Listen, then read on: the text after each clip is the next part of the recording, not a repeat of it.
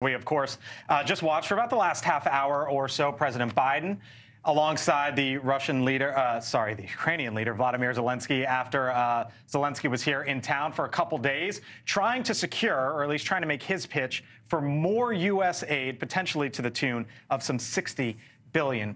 Joining us now is the Republican Senator Roger Marshall of Kansas, who has said he will not support any more U.S. funds going to Ukraine at this point in time. Senator, thank you for being back here on the Hill. I'm wondering if you can explain your position and what you think an eventual deal might look like that eventually involves some form of Ukrainian aid, border funding, and aid to Israel. Well, Blake, at the end of the day, Republicans aren't budging until we secure the border. That's the question that all America is asking Joe Biden right now. Why do Republicans have to beg Joe Biden to secure the border? That's part of his job. We've said all along that if you want to tie securing the border to the Ukraine funding, so be it. He's the one that lumped these together. But now we have this once-in-a-generation opportunity to use Ukraine funding to leverage the border. And by golly, we're going to do it. I think if you ask 49 Republican senators how they feel about Ukraine, yeah. So I think it's important, though, that what's going to accept is border security, meaningful border security. That means changing the policy. It means remain in Mexico. It means changing the asylum policy. It means ending all this probation. It means building the wall, more Border Patrol officers. That's what it means. It means meaningful border security.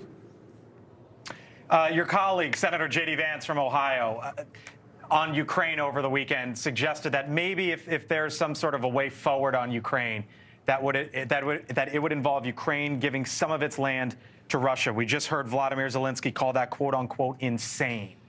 Who do you side with, Vance or Zelenskyy?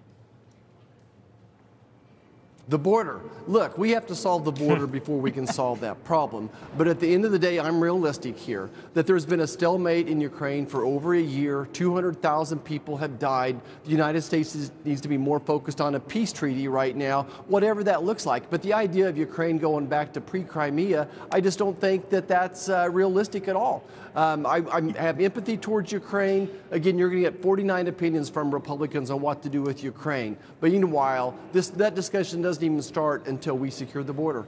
Senator, I hear you on the border. We haven't even talked about Israel, because that's part of the package. And I wonder, and I know you've been at the forefront on the Senate floor saying, you know what, the House has passed a deal, $14 billion for Israel, paid for by making cuts to the IRS. But you know that's a non-starter for Democrats in the Senate. And I wonder, as we go into the holiday break and with nothing happening, how anyone in this town can make the argument that they're taking aid to Israel seriously with none of it coming out the door.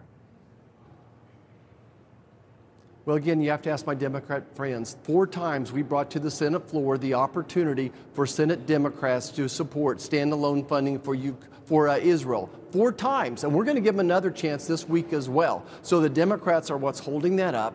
Americans need to realize that Democrats are no longer pro-Israel. They're pro-Palestine. They're pro-Hamas. And I don't see how you can be both. I don't see you don't think that for the entire Democratic Party, do you? But the president's policies are supporting Iran. I think there's a large contingency of them, and the ones that feel otherwise are scared to death to speak out on it. I think Israel really has split the Democrat Party of today in many ways. Senator Roger Marshall, it's a busy afternoon, as you know, a half-hour press conference there. So we'll have more time with you another day, hopefully, but thank you for coming on. Appreciate it. Thank you for watching, and make sure you go to joinnn.com to find NewsNation on your television provider. And don't forget to click the red subscribe button below to get more of NewsNation's fact-driven, unbiased coverage.